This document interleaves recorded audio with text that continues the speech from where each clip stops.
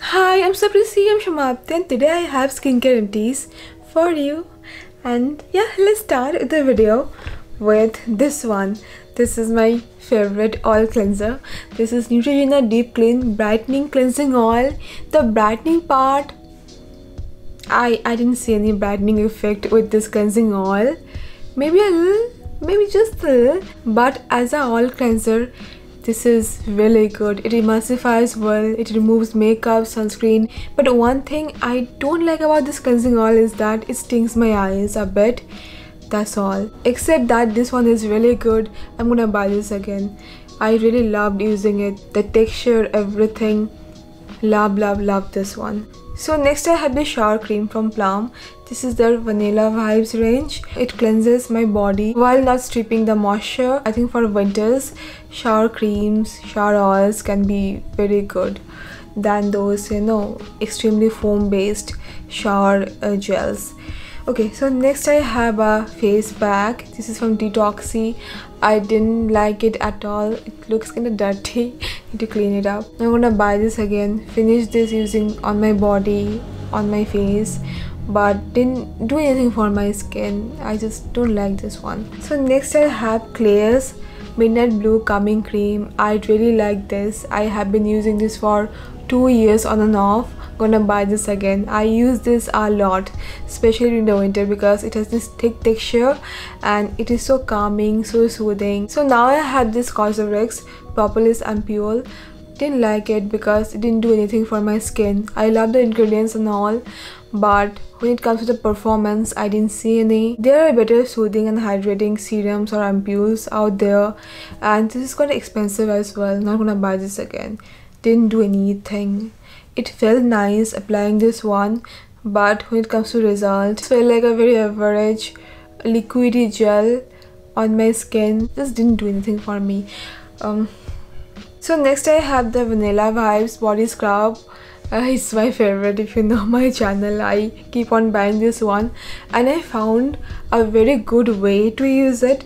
So the thing is, this Vanilla Vibes Scrub, the granules are made of sugar. So when you rub it on oily skin, what it does, it melts in like 5 seconds. So what I do with it now, first I take some oil and I massage it on my body. Then I apply the scrub and I massage for like 3 to 4 minutes with the scrub, and after that I use water. So this way the sugar particles, they last for longer and I get better exfoliation plus moisturization. So you can try this trick, it might work for you. It worked for me. You can massage the scrub for like 2 minutes if you find this to be kind of harsh, but yeah, with oil it works. Like exfoliation wise, it works quite well, but you have to use a lot of oil. You can't use like few drops of oil on your body then you can go with this scrub. No, you have to use quite a lot of oil for this scrub to work. So oil, scrub, water, then wash off, something like that. And yeah, let me know if you try this method, if it works for you or not. And one thing, you can use this for your lips as a lip scrub. This scrub, it works really well as a lip scrub. So next I have another scrub. This is from Sentio, very Thai body scrub. I did not like this much. The emulsification is not well with this mask because the oils were separating. It was messy to use, didn't see much difference, and it smells weird. It has tamarind in it. No, not gonna buy this again. So now I have this Plum So Smooth Frost Mask. This is okay for soothing. Hydration wise is okay. I mean average. You have to use squalane or some other things with it for better result, but for winter I don't think I'm gonna find this to be helpful. So for now I'm not gonna buy this. For summertime I may buy this again. Okay, now I have this serum from Dermis. This is their vitamin B serum.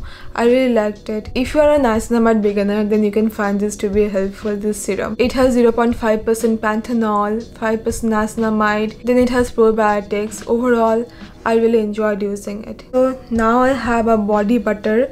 This is from Himalaya. It is their rich cocoa butter body cream. Actually I really like this one. This is affordable, moisturizing, value for money. I do recommend this one, and yeah, I'm gonna buy this again. And during the winter I think it's gonna be really good. This body cream, it feels like body butter, you know. Next I have this Plum hair mask. It is the Avocado hair mask, and this is a decent product. If you want soft and smooth hair, you can try this one. The texture is good. I enjoyed using this. It was a good hair mask, no nonsense, decent. Okay, now I have this Cetaphil night cream. This is their Bright Healthy Radiance. I really love this one. It is very moisturizing. My skin feels glowing, moisturized with this night cream. I use this during the daytime as well. Works fine with sunscreen. And yeah, very good product. I'm gonna buy this again for sure. It has good amount of niacinamide, then vitamin E. Very good texture, doesn't feel sticky, doesn't feel greasy. Just enough moisturization, and it gives this glow to my skin. Love this. So next I have this sunscreen from Minimalist. This is their SPF 60 Cinnamon sunscreen. They have two sunscreens now, and this one is my favorite. I love the texture and everything about it.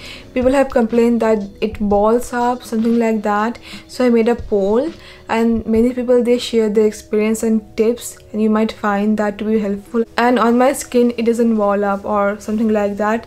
I really love the texture. I love everything about this sunscreen. So the last thing that I have is this one. This is a Bioderma Pigmentbio night cream, and if you want like very minimal skincare routine, you don't wanna use much actives, serums and all, so you can use a cleanser, then you can directly use this cream, because it has a good blend of actives like vitamin C, vitamin E, then few more antioxidants. I actually expected this to be a thick cream, but it has this gel consistency.